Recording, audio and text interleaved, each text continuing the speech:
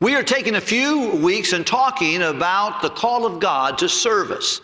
One of those men that God selected out to use of God was Moses.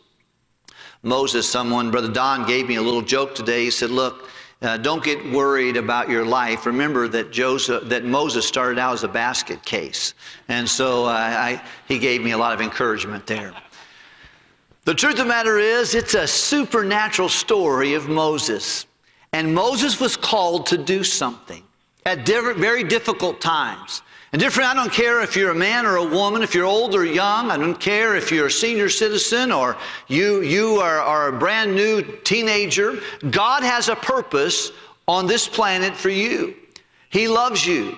There's something He wants you to do. There's something you can do and you're supposed to do for Him. And God is calling. We need to answer the phone. He's got a purpose for us. There's something the Lord wants us to do in the ministry for the Lord. Not everybody will be in full-time Christian ministry, but all of us ought to struggle. Lord, what do you want me to do? What do you want me to do with my time, my effort, my talents? What do you want me to do with my training and my trials or my family? How is it you want to use me in this life? Now, sometimes we may have thoughts of grandeur, of lots of fame or admiration, but oftentimes it's going to be in the tedious responsibilities of just doing what God wants me to do today. And if we'll be what God wants us to be, we'll do what He wants us to do. I think Moses is the great story of this. We shared last week a little bit about the precarious days in which he was living. It was not an easy day to be an Israelite. There has been a new king in Egypt, and he did not know Joseph. Joseph was the instrument that God used to bring Jacob and 70 others of his descendants to Egypt and to live in Goshen. But now he's dead, and the Pharaoh who knew him is dead, and now they're saying, man, these guys are multiplying, these Israelites are multiplying, we've got to do something about it. They increased their burden, and the more they burdened them, the more they grew and multiplied. Then the Pharaoh said, you know what, we'll do this. We'll make sure that we cut off the young men. We see Pharaoh's, his decision to get rid of young men. That's still a process of Satan today. He is trying to destroy young men. There's a special target on the back of a teenage boy, a child, a young man. And especially, God's called men to lead. Men have always been God's method. And He's used that. And of course, we just came off a ladies' conference, and God uses ladies. But I'll just tell you, the devil is whacking at young men to get them angry, to get them addicted, to get them abusive, to get them disconnected and outside of reality, to get them lazy and irresponsible. There's all kinds of challenges going on, and we see Pharaoh his destruction was against young men. First he tried to do it with the midwives, and then of course went ahead and started taking them out of their arms of their mothers and throwing them into the Nile River to be consumed by whatever's in there and to be drowned. And he did it by the hundreds and thousands of them. God began to work knowing what would need to be happening, not at that time. But 80 years later, it wasn't going to get easier. It was going to get worse. But a man named Amrad and his wife Jochebed, they had a little baby. It was her third child. They had an older sister, Miriam, an older daughter, Miriam, and he had another son, Aaron, and then we have Moses. I'm assuming Moses is the youngest of the three. Maybe Aaron could have been. I don't know for sure. But we find that he has Miriam, and she's old enough to run around. And whenever Moses is born, Mama realized something. Dad looked at him and said, this kid's a goodly child. There's something special about him. And they hid him 3 months. As long as they could keep him. I'm sure there was a gag order, in fact. Every time he'd cry, oh, come on, son, no, we can't get it. I've seen. And she probably saw other mothers get their babies yanked out of their arms, and the police came and taken them away. And she said, I can't let you cry. But 3 months is about all it was. And when it was time for 3 months was come, and she said, I'm going to have to leave it to the providence and the protection of God.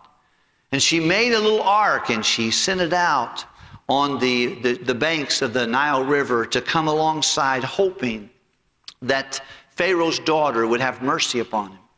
She sent Miriam, the older sister, to go and just kind of watch the little thing. And sure enough, they see the little basket pitched with tar and it's a little bassinet floating down the Nile. And Mama's praying at home, no doubt, concerned, begging God, have mercy. And certainly the Pharaoh's daughter sees it, pulls it off. They see that the baby starts crying. When she opens her heart, rather than becoming angry, becomes compassionate. So this is not an Egyptian kid. This is a Hebrew kid. And then Miriam speaks up and said, you want me to get someone to nurse it for you?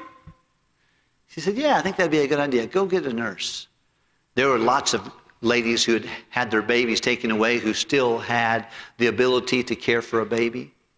But she got her own mom, Jochebed, to come and nurse that little baby and wean that baby. No doubt taught that baby a lot of things. And we see a parental decision. I'm going to give you a couple thoughts. Moms and dads, there's probably nothing as serious as God's given us to raise our children for the Lord. It's challenging. We do have the world. We do have the flesh. We do have the devil. But several things I see that Amram and Jochebed did. I just remember, first of all, they had perception. They saw something special in Moses. And by the way, there's something special in every child. The Bible says, train up a child in the way he should go. Every child is uniquely gifted. Some children are more artistic. Some are more athletic. Some are more musical. Some of them couldn't carry a tune in a bucket with a handle on it. Some of them, they just walk in a room and they know how to organize things. Others of them, they need someone to organize, and they'll just work with it.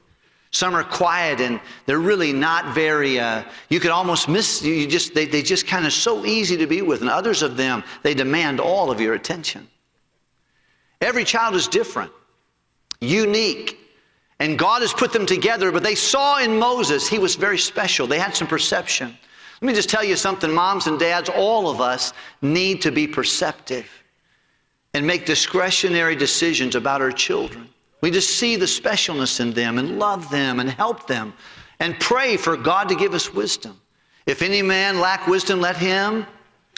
One of the things I've seen in raising children, and we're not done with it, and I'm scared to death, and it's not over, but boy, we just need a lot of wisdom. I've made my share of mistakes. I've hurt my kids. I've no doubt stifled some of the things that God wanted to put in them, and because of my, oftentimes, I don't know about maliciousness, but just ignorance. I've not been as perceptive as I need to be. I see the perception of Jochebed and Amram. I also see something else. I see that their protection. She made an ark for him, and she protected him as best she could from what was known to be Pharaoh's orders. And Pharaoh is a type of Satan. Egypt in this story is a type of the world. And two of the enemies of the Christian is the world and Satan and ourselves. But she tried to protect him. By the way, I love and I appreciate Christian education. I'm very thankful for that.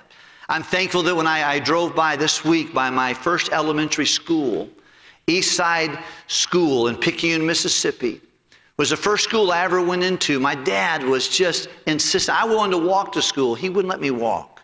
He was insistent he would walk me right there. He knew my teacher. He found out her name. He prayed for her. He would pray for me in the car before I would go in there. He was terrified. He didn't want me to learn the way of the world. He would ask me questions. The teacher say anything different today? Do you think you come from a monkey? He'd ask me, are they telling you that everything involved? Don't listen to that. That's not true.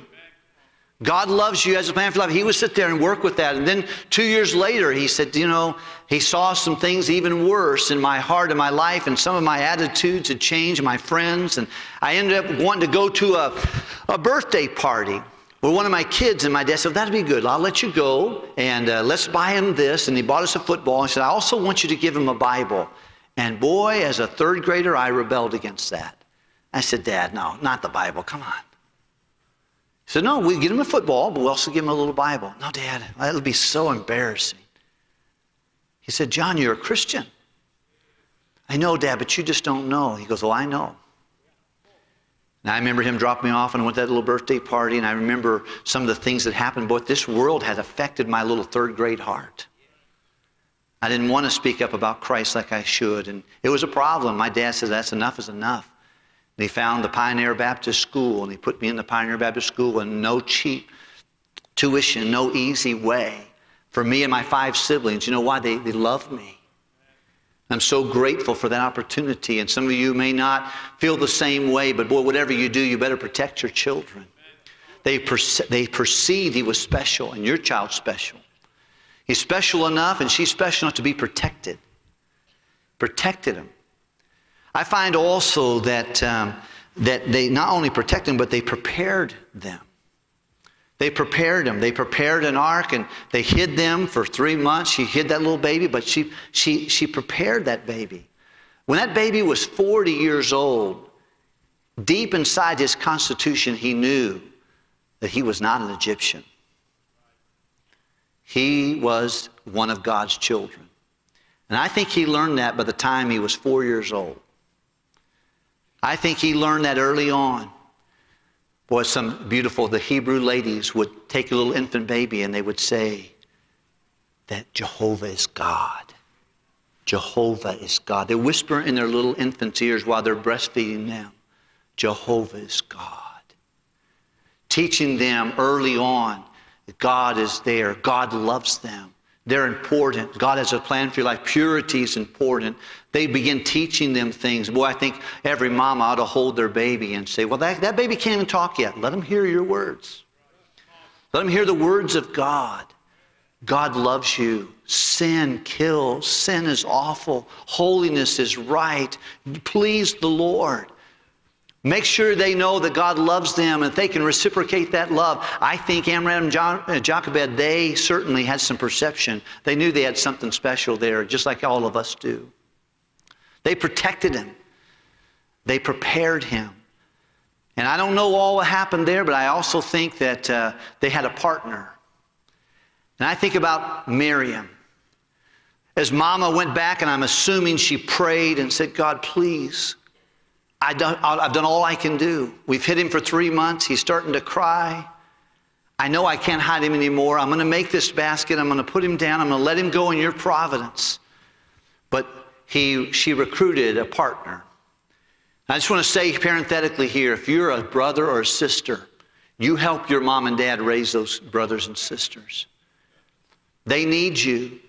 Nothing is more painful than trying to explain to children to do what's right when their older brother or older sister's gone to hell in a handbasket. When all of a sudden they've got cattywampus with God and his authorities and all that stuff and trying to help that. And by the way, if you're an older child, you are very important in that. You're not the most important, the only important person. Everybody in the family is important to help people make it. I know there was someone who's credited by saying it takes a village to raise a child. It takes a mom and a dad. It takes the grace of God, but it does take some other partners in there. And here Miriam was someone who God used, an older sister, to protect that particular process. Grandparents, boy, you ought to pray. Don't fight your sons and daughters, but partner with them. Sons and daughters, you ought to partner with your grandparents and of your children, help them, and let's pray together that God would do something. There are some partners. A Sunday school teacher, you might want to take the responsibility clear. If God give you a children to teach, hey, study your lesson. Pray. Seek the Lord's help. Hey, you and I are partners, and because it does take perception, it does take protection, it does take preparation and teaching and training and protecting and getting them into a Christian education place and protecting what they hear and what they say. But I think it also takes partners. And then ultimately the providence of God to put them out and say, Lord, I don't know what else to do. I'm going to have to trust you. I'm going to work like it all depends on me. I'm going to pray like it all depends on you. There's so much about child rearing you're going to learn, and I'm learning, that there's so much is out of my hands. We need the help of God. We need the work of God to help us. We need his providence and his love. We need partners in perception, preparation, protection. Well, that's what Moses had. But the Bible tells us that Pharaoh's daughter found him, and took him in. And she's the one who named him Moses because he had been taken out. He'd been taken out. By the way, your name may not be Moses. I got Brother Moses down here. But all of us have been taken out for a purpose. Realize your purpose and ask God to help you with that.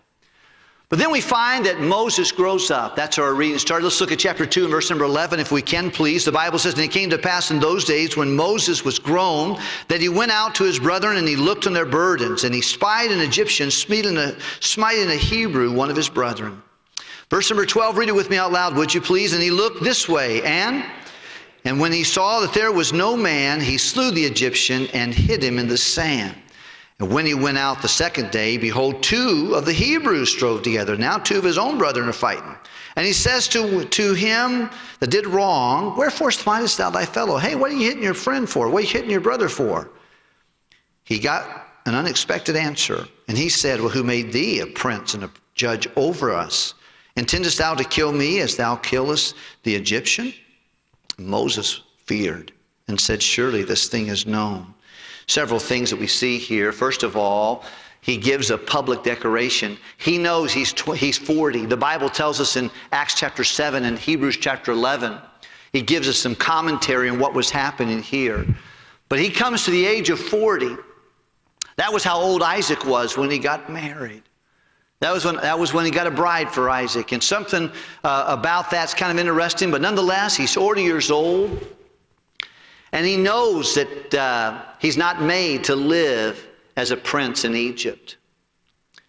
But he gets ahead of God, I think. And he goes out and he sees an Egyptian hurting one of his Hebrew brethren, and he takes his life. But then interesting, he says he looked this way, he looked that way, didn't see anybody. He failed to look up. God sees everything.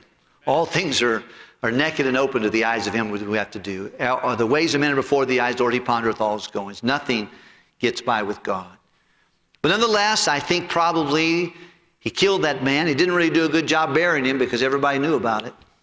Probably the guy that he delivered went off and told some people. And the next day, within 24 hours, most of his, at least these 2 guys that were fighting knew. And so what are you going to do? Kill me like you killed that Egyptian yesterday? And he instantly had fear in his heart.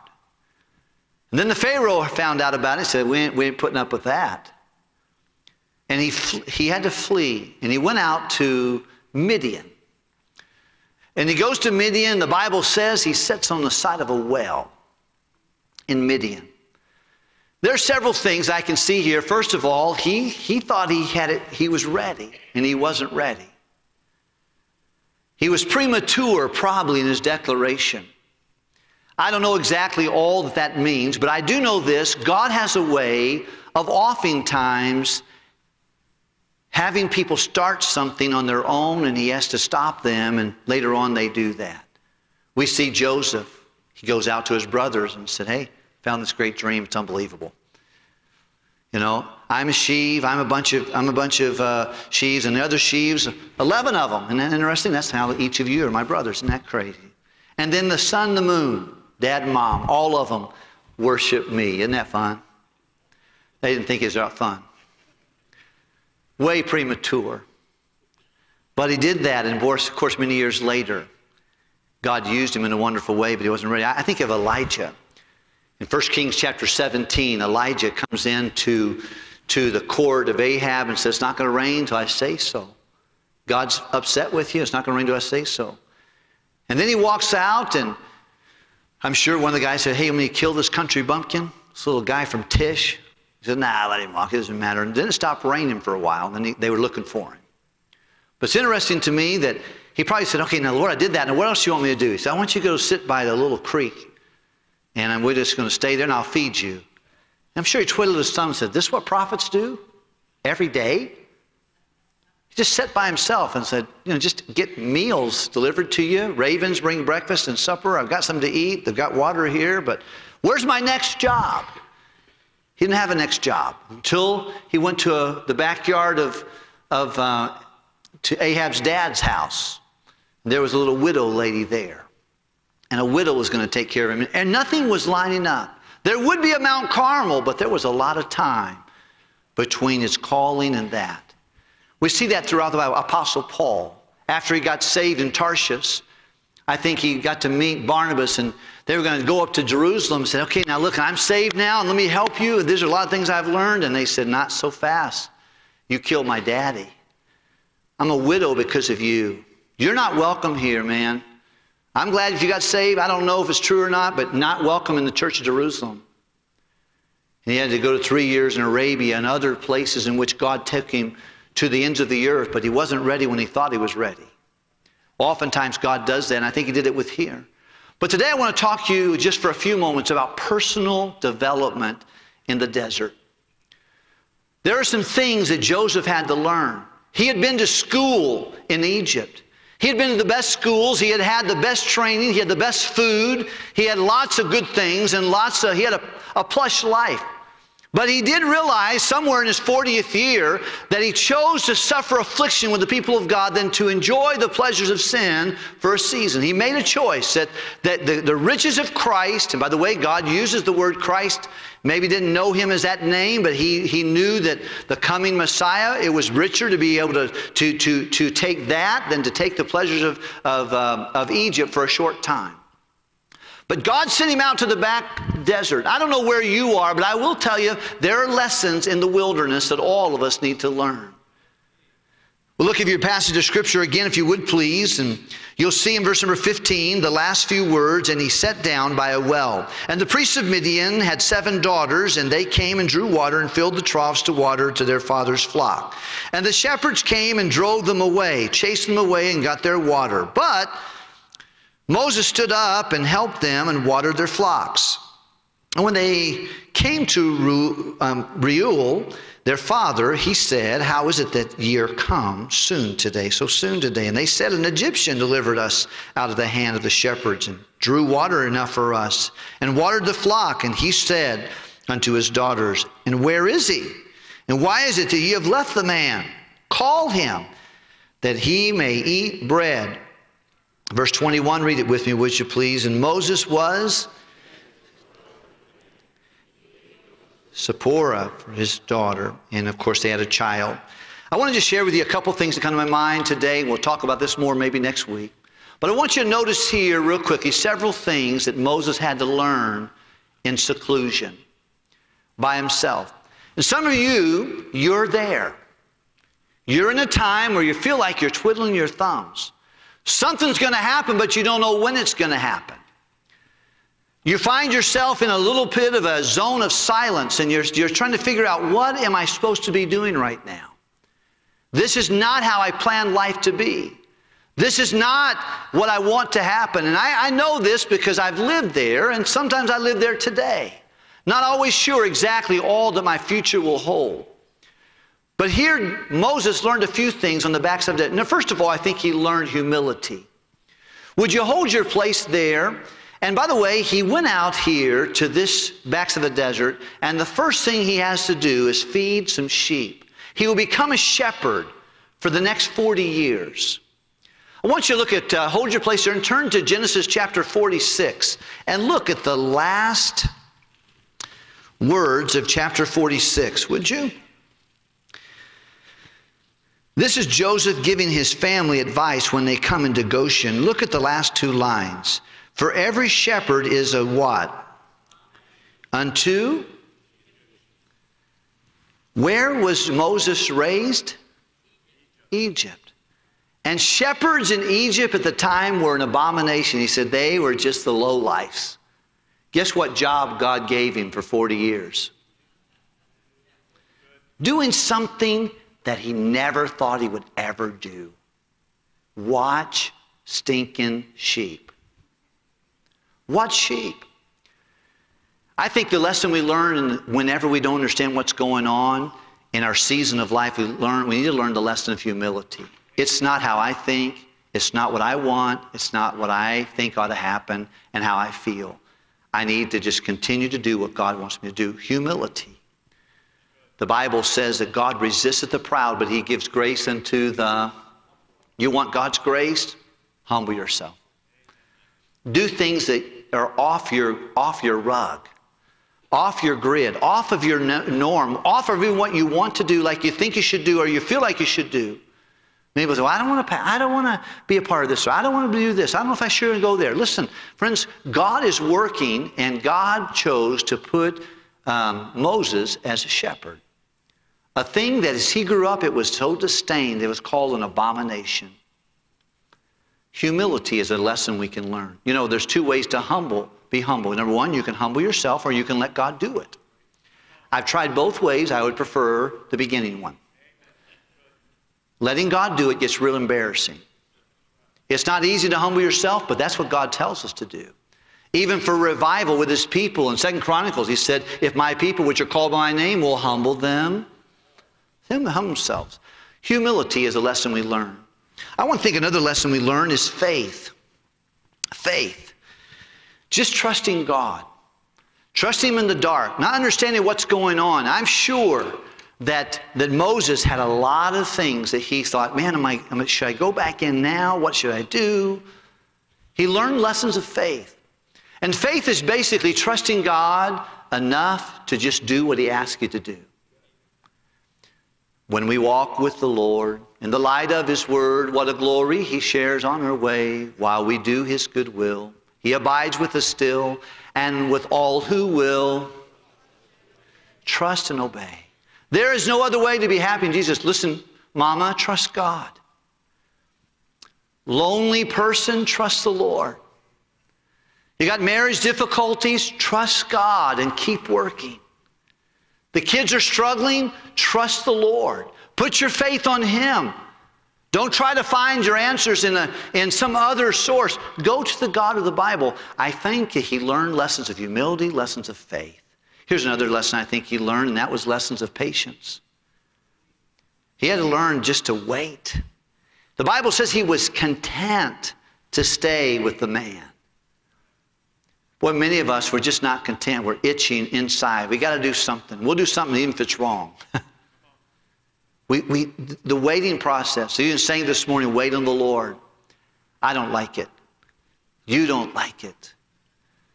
I remember when I came here and we found out that we had $16.5 million worth of debt. I thought to myself, oh man, the Lord is going to do something big. I can't wait. I'm still waiting.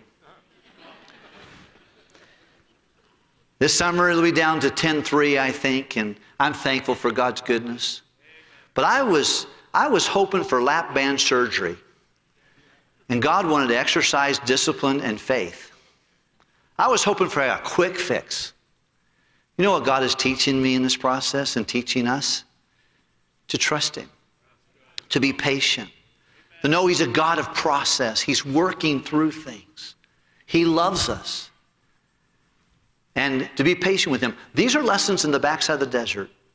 Lessons of humility. Lessons of faith.